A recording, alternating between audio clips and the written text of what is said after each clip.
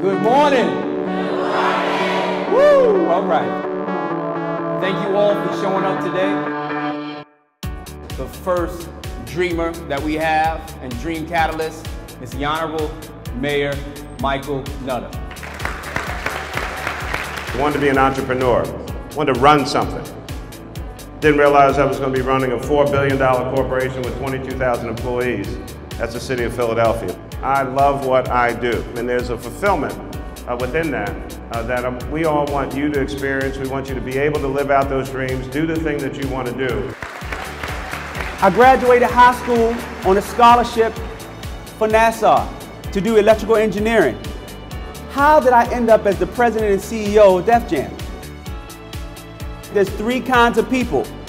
People that make it happen, people that watch it happen, and people that things happen to. You have to figure out today what kind of person you are. The big thing that I want you guys to take away from this is that we are no different from you guys, right? A lot of us came from the exact same backgrounds, came from the exact same circumstances. They disguise it with glittery chains and rappers with slave names and wear the ignorant race, right? I guess that's why we want fast cars and cruise ships that cruise through the middle passage. Now, how can we make honest money when even dead presidents lie? Thank you.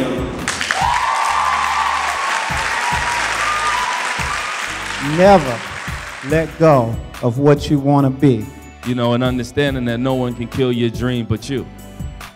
That's it. You are the end-all, be-all to what you're to become in life, and that is it. Dr. King says, if you want to be important, wonderful. If you want to be recognized, wonderful. If you want to be great, wonderful. But recognize that he who is greatest among you shall be your servant. So that means all of you have to have something better and bigger and greater in your life so that you can change other people's lives more than just your own. It really feels good to be in front of all you dreamers. I just want to say off the top that I'm really proud to see so many of you young folks out here today wanting to dream, wanting to have a better life. This is that first step.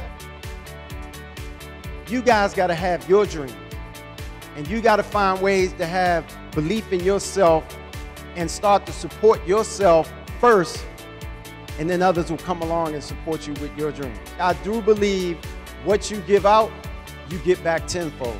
So while all of y'all are out here dreaming and trying to figure out ways to get to where you want to get and for ways to be who you want to be, remember, you can't do it alone. Your dreams are going to change as you live throughout this life. Your path is going to change, your level of dreams are going to change, and that's fine. The key is to make sure you always have a dream.